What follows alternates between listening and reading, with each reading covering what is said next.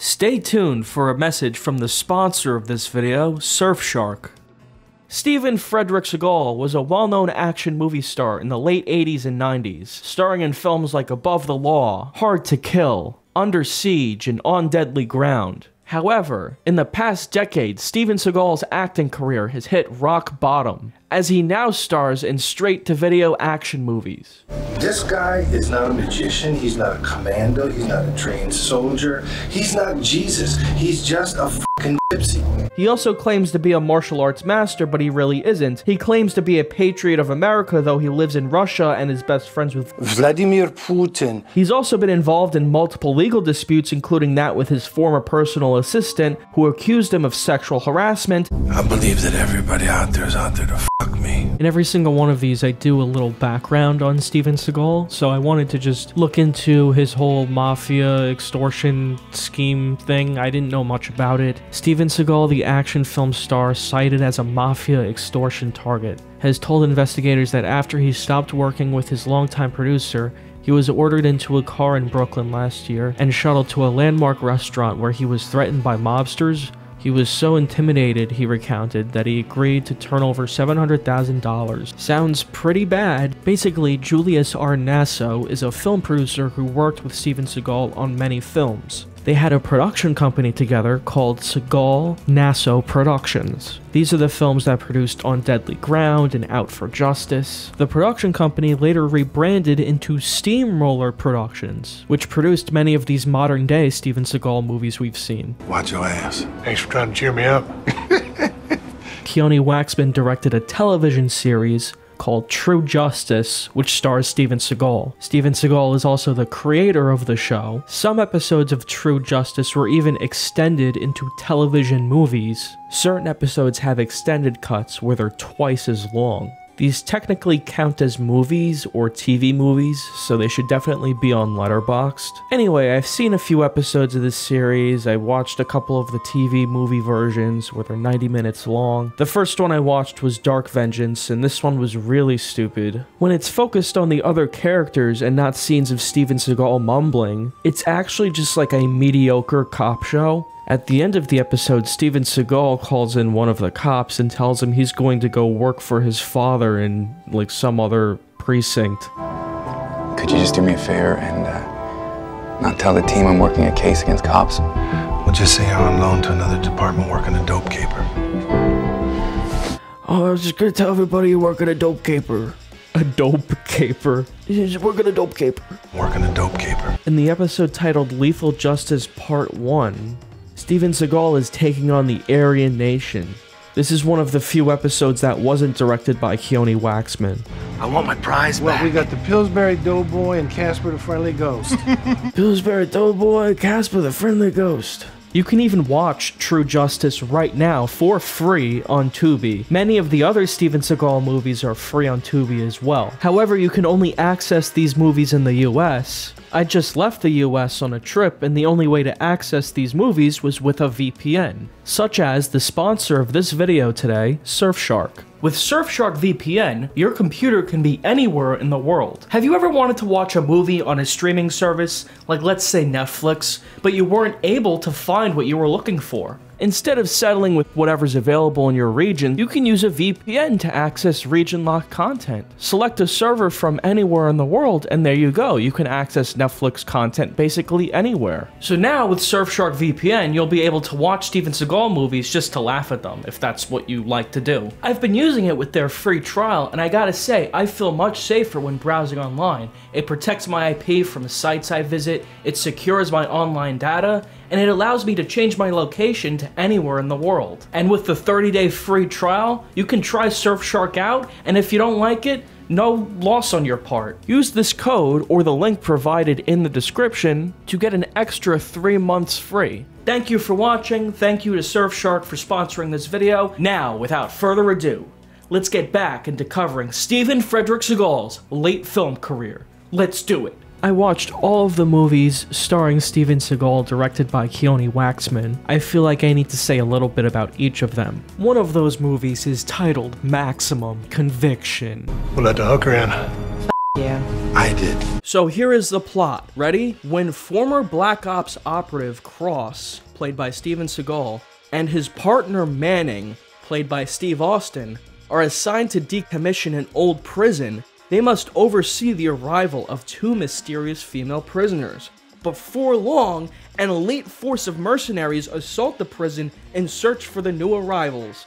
As the true identities of the women are revealed, Cross realizes he's caught in the middle of something far bigger than he'd imagined, like Steven Seagal's fucking gut. The movie starts and you just see Steven Seagal escorting these women. I thought that said Ben Foster for a second. I was like, what the fuck is Ben Foster doing in this? But no, it's Bren Foster. Just take a look at this scene. It's the first dialogue exchange between Steve Austin's character and Steven Seagal's character. Just some of the worst acting I have ever seen. All our guys, they the best. Way I look at it, you'll be down in Mexico in the next few days, and there's... Let's not talk about Steven Seagal for a second, okay? Let's put Steven Seagal in a little box and put him off to the side. Let's just talk about Steve Austin. He cannot say words. HSO team just rolled in. I said we'd meet him in town at 1800. Yeah, but oddly enough, transport still hadn't showed up. And because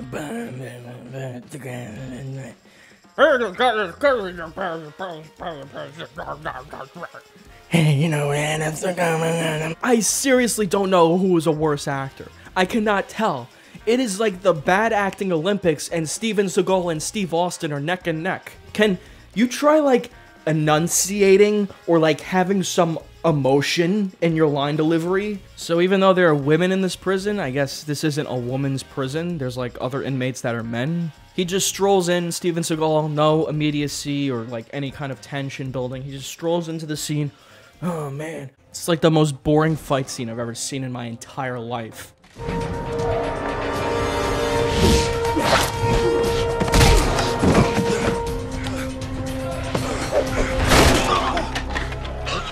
Oh yeah! Steven Seagal is wearing his ugly-ass designer glasses with the piss yellow f***ing lenses. My favorite. And there was some woman that was all over Steven Seagal, like, feeling him up, and Steven Seagal's like, nah, I'm not interested, babe. The lighting in this movie is just awful. It just constantly changes color. Like, this scene is blue, then they cut to the next scene, it's all fucking orange for some reason. I'm gonna go brief, man, and I'm gonna jump up ahead of you guys. You guys will go tack up, and nobody will see you. Keep your eyes open, your head on a swivel. Speak up! We gotta tack up. Here's the dead enemies and live friends, and all y'all motherfuckers going home. Roger that. Let me tack up. Oh, I gotta do this movie now. They say tack up. Michael Paré plays the bad guy in this movie, and he's trying to take over the prison because, I don't know, does it even matter? Which finger? No! Ah! Finger, you cut my finger off! No way. He cut your finger off? No way. I didn't see that. Now this is a landmark Keone Waxman action scene. Thing is, you want to make like an action movie set in a prison. Great idea for an action movie. Okay. At least Steve Austin does some action in this movie, as opposed to Steven Seagal, who spends most of the movie walking around, driving a car, sitting down, and just doing nothing. But then Steven Seagal shows up at a certain point to rescue the girls. So Steven Seagal calls another team in to help him. They open all the cells and all the bad guys come out of the prison to attack Steven Seagal and Steve Austin. Charlotte, get out over here. I'll get down. Hey, boss man! We know you got some women back there. Just give us one. We'll take our frustrations out on her. I got a better idea. Why don't you fuck your mama when you're pet poodles? Why don't you fuck your mama when you're pet poodles? You know, that might actually be why Steven Seagal likes working with Keone Waxman. Seriously, like, maybe Keone Waxman just lets him say, like, all this dumb shit. This is the fucking come to Jesus moment. And I was not born on a fucking turnip truck, man. So Steven Seagal and the bad guys have a shootout, and they both run out of ammo. They have a little dialogue exchange. What, you don't trust me? Not exactly. They fight, Steven Seagal beats the shit out of him with his horrible kung fu moves, and he throws the guy into a bunch of trip mines and he blows up. Sadly, Steven Seagal and Steve Austin don't have many scenes together in this film. They spend most of the film apart, but they do get one final scene toward the end of the film. Well, I need a minute with you, brother. Yeah, I got a minute. What you got? You know, this whole thing was about money. $200 million. I got the bank accounts with all the numbers right here. Steven Seagal doing his best Eric Cartman impression right here. I got the bank accounts with all the numbers right here. It's all black ops money. All off the books. Ain't nobody to give it back to. I'm giving you half. Wait, they're taking the money that the bad guys stole and keeping it for themselves? What? Shouldn't you, report that to someone? Listen, in about 48 hours, man, after you finish your thing, I was hoping you could meet me in Puerto Sur. You know that place, don't you? Yeah, I know the place. Where we used to do the mission debriefs.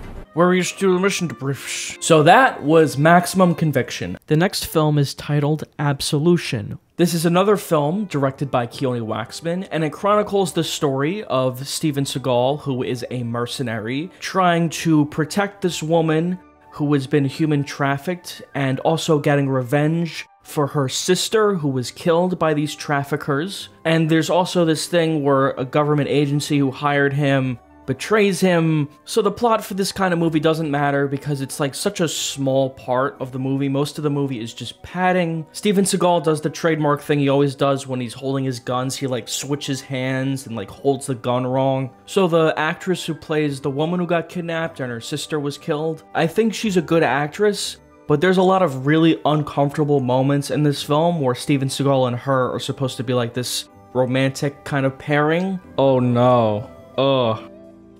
Oh my god, you could, oh my god.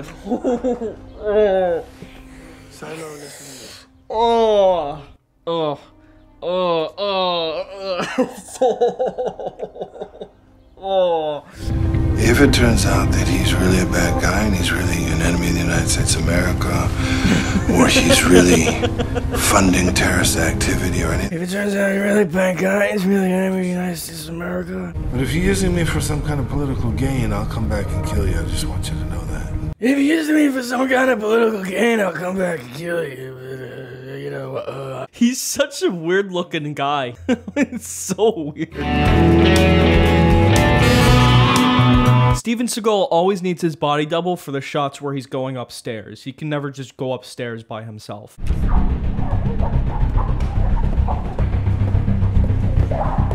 Steven Seagal just doesn't do much action in the movie. He does maybe 5 minutes total of, not even, less. Please, please. What are you doing here, man? What are you doing here, man? Well, move fast and get away from here. Go on. Get out of here.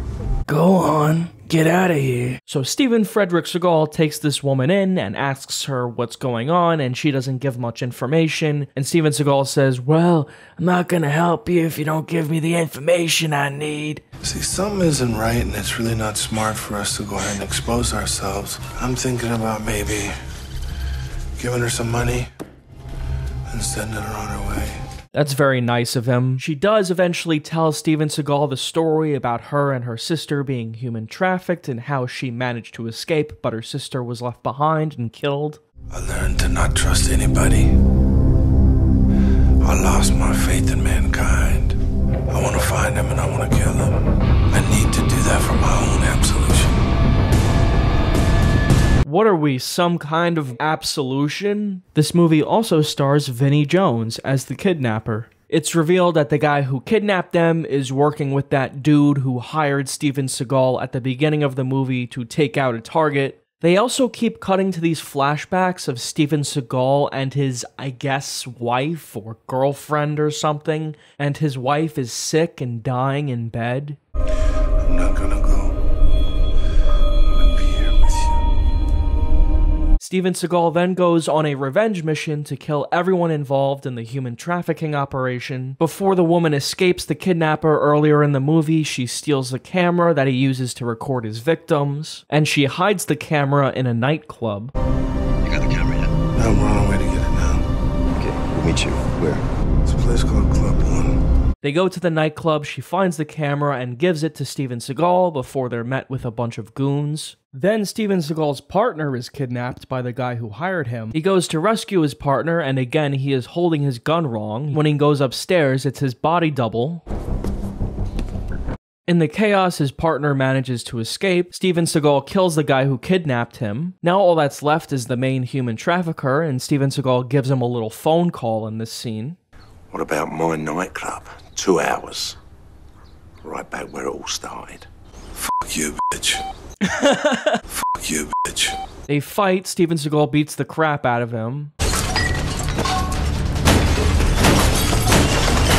Get up and fight, bitch. So he kills the bad guy. Steven Seagal gets the girl in the end, and that's pretty much the end of the movie. No words need to be spoken. No words need to be spoken. Alright. Fuck you, bitch.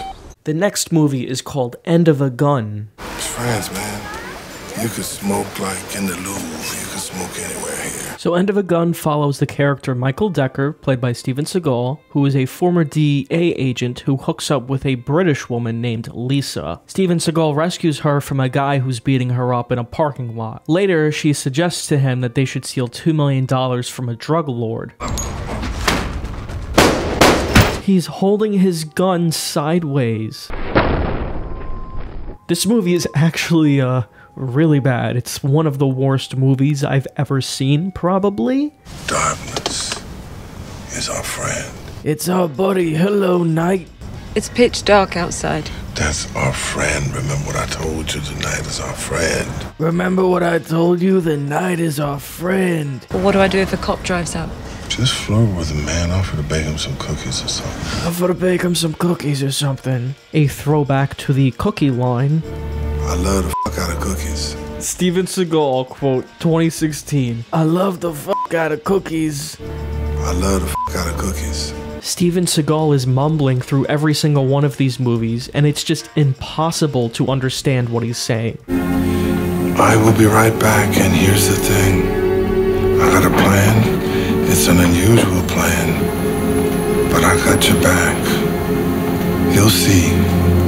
You'll see what I got. He looks so weird lying on the bed like that. Toward the end of the movie, it's revealed that Lisa is actually betraying Steven Seagal.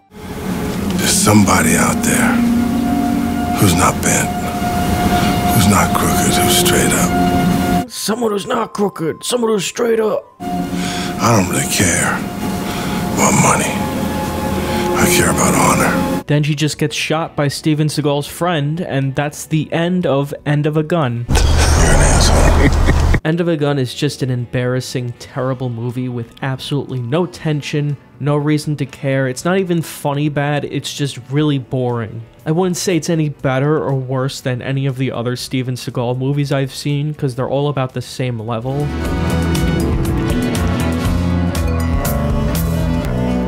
Thanks again to Surfshark for sponsoring this video. Use the code in the description to get your first 3 months for free.